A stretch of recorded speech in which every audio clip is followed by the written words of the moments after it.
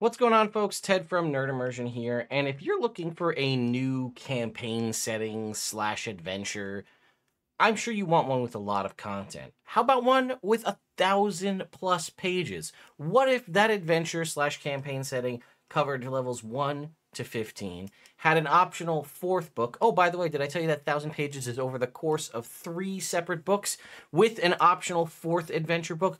All of which can get you priced for around the price of a standard D&D book, around $70. How about 50+ maps, miniatures, STL files for a variety of terrain, voice-acted dialogue scenes from these adventures available to you, as well as soundtracks for in-game ambient sound or combat? Well, that's all contained under one Kickstarter from the team at Tomb Guardians, the folks that brought you Curse of the Usurper Book 1, Trouble in Havdir. Well, guess what? All 3 books, the entire Curse of the Usurper series, is now available on Kickstarter. Here it is. As you can see, it has a funding goal of $10,000, which it has tripled at this point with 27 days left to go. Plenty of time to back it. You'll notice a bunch of names on here that have play tested or commented on it, from folks like Ginny D, Manshorts, Crit Crab, Bob World Builder, Gallant Goblin, Dungeon Dudes, Treant Monk, Warlock, Tricky Fox, myself now included on that list. A whole bunch of people that his opinions, I'm sure, in one form or another, you take into consideration. Again, it is one of the largest adventures ever written. It's over 1,000 pages.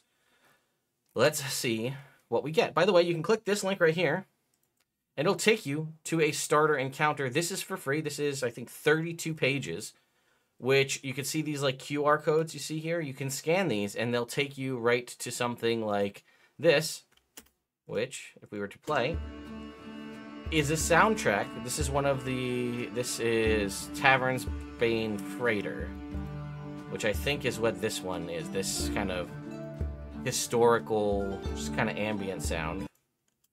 I don't know what the timing of this track clocks in at, but again, for free, okay? And then we can continue through, and you can see you have obviously all of this background about the Curse of the Usurper. This is the section you're talking about right here. That's the name of the game, right? This is similar to the Death Curse in a way that souls can't reach kind of final resting places. There are some nuances to the curse, though. For example, Revivify still works to bring people back from the dead because it's before their soul left their body, which I thought was an interesting little tweak on that. And then again, that was this music. And then this adventure hook, I think that's this one right here. You have travelled near and far, Here you go. seeking treasure, opportunity, and adventure in the port city of Havdir, an ancient dwarven settlement. So you could read this box text as yourself, or rely on the voice-acted scene to just do it for you, while you maybe prep something else, or you go get a drink. They can just listen to the tune here. And then again, we kind of just dive into an encounter here. We have a variety of different people, the different vessels and things. Here's, sea captains, different NPCs, catching rainbow snappers. We've got a little fishing encounter here with, again, soundtrack, voice-acted dialogue here. Again, you can also see they have everything spelled out very nicely, like where it says loot, it is very clearly spelled out. And then again, look, we even have an audio dialogue cue here for inside the chest. Within this chest is a small rolled up piece of vellum. Unfurling it, you discover it is some form of treasure map with a large X. Again, this could be read out loud by a voice actor or by you as the DM, your choice. Again, like I said, one of the things I really like is they very clearly spell out where you're looking. You don't have to go hunting for treasure or loot. It's very clearly spelled out for you, which is something that I really appreciate. So again, this is all available for free. You can see Bob says right here, 3 5e book campaign for the price of 1, which is pretty accurate. So we have the 3 books here. Again, the whole Curse of the Usurper series spans levels 1 to 15. This first book here is, again, Trouble in Havdir. Havdir is a port city, so you're going to get some lore. You're going to get a lot of shops, and actually I really like they have an entire section in the back here just dedicated to the shops found within the town. And if you're like me, you love a well-designed city, and a shop like section that has not only the shops themselves, but it also has like their inventory and the pricing for the variety of things that they're selling, which I really appreciate. Let's see if I can find one here for you. So I really appreciate that, as well as, again, tons of maps, magic items, quests, and quest hooks. Oh yeah, here we go. This is Freya's fantastical items, right? This is a little bit about Freya and her shop. And then it has basically this. Here, let me kind of come back out and show you here. This right here. If you can see that. This right here. And then this whole next page. This is all just rolling tables for you to go ahead and determine magic items. It says it's under the constant effect of a selective anti-magic field, which prevents creatures from other than Freya from casting magic using magical items in her shop. This allows Freya to display her merchandise without fear that someone will pick up a dangerous magical item and attempt to use it to rob her. Freya has the items of the following rarity available, depending on the character's level. So we actually have a scaling based on the tier of the characters, right? What kind of, the levels and how many she might have of common, uncommon, rare, very rare, and possibly all the way up to legendary magic items. And then again, there's some tables for you to roll on to determine kind of what she has in stock. And that's just one of the shops. And like I said, I do appreciate that there's also pricings and things there, which is nice because we know magic item pricing is something that is severely lacking in 5e. So that was book 1, Trouble in Havdir. Book 2 is Darklands of Laskel. This is a sort of frozen North Tundra area, and very much like a 40 Days of Night / real world kind of Alaska, where it's dark and the sun doesn't shine for half the year. This one, rightfully so, has a bunch to do with vampires and vampire lore and vampire encounters, which is cool. And lastly, we have Lost Mines of Shykel, which is a mega dungeon. It speaks for itself. We also have Curse of the Usurper Innocent in Still Echo. This is a supplemental adventure.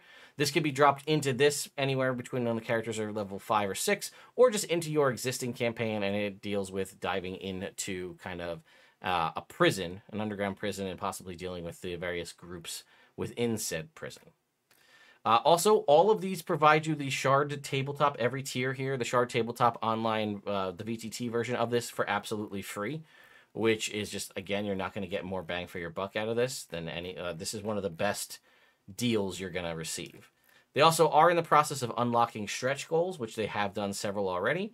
You can get the digital-only set of 3 books for $35. For $73, which is one I'm telling you is one of the best deals, you'll get the 3 books, the digital versions, the PDFs of all of those, and the virtual tabletop version for $73. With the recent increase in price of D&D 5e books, this is essentially the price of one brand new book, except now you're going to get 3 plus PDFs plus virtual tabletop support. For $103, you're going to get everything we talked about, except you're going to get a slipcover case for those 3 books. You're going to get pre-generated character sheets, blank character sheets, a DM screen, and a set of dice. For jumping up to $153, you're basically going to get all of that along with miniatures designed after, again, the unpainted miniatures that are going to go along with the 6 pre-generated characters, as well as 400 plus STL files for printable terrain, as you can see here, which is just ridiculous, right? I mean, $153, you're getting 3 books, the case, the DM screen, the digital versions, miniatures, virtual tabletop, 400 plus STL files, a ton of crazy stuff here. And it keeps going up. You go up to the next tier, you're adding in more stuff to this. You're going to have, the stat cards to provide a variety of different things, as well as 35 campaign monster miniatures, which is 28mm and then 125mm Usurper. And then obviously things keep increasing, adding more and more all the way till you get up to the $1,500 tier, which is going to provide you with all sorts of unique benefits here. Which the book, you're going to get a Zoisite stone dice collection, all sorts of specialty stuff. And then again, we see a variety of stretch goals that have been unlocked for STLs for props for the game, additional side quests, more to be unlocked. The next one's going to be a tower here, wizard tower, 10-story wizard tower, which is pretty cool. And again, more stretch goals to come. As you can see, they're padded out for quite a ways here, with plenty of time left to unlock those. As far as delivery, it looks like the digital version is set to be delivered in April of 2025 with potential physical delivery sometime around the June timeframe of 2025. So consider that when you go to back this. There is a link at the top of the video description. That is a tracking link that will let them know you came from Nerd Immersion. It will also be a pinned comment. A huge shout out to Curse of the Usurper for 5e for sponsoring this video. It is, without a doubt, I think what I can say with definitively the best bang for your buck for a Kickstarter campaign setting and adventure. You've got a whole bunch of content, a bunch of miniatures, all sorts of supplemental stuff, and it's all basically for a relatively low price in comparison to anything else you're going to get from WotC or otherwise. So definitely worth your time.